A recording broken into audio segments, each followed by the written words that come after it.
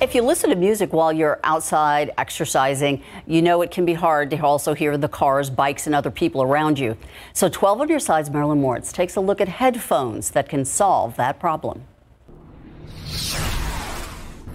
No matter where you exercise, you want to be aware of your surroundings. That's why Laura Murphy decided to try headphones called Shocks. They sit outside of your ears, so your ear canal is fully open, and that means I could hear really anything going on around me in addition to the music that I was listening to. Shocks headphones feature a unique bone conduction technology. Bone conduction headphones have these blocks, they're pods, that send the vibrations into the sides of your head. Laura recently upgraded to the $180 Shocks Open Run Pro. But despite their cult following, 3 different models of Shocks didn't do very well in Consumer Reports ratings. Generally, bone conduction headphones in our tests have been found to have sound quality that falls towards the bottom of our portable headphone ratings. They do get excellent ratings, though, for predicted reliability and customer satisfaction. If you do want to hear your surroundings but also care about sound quality,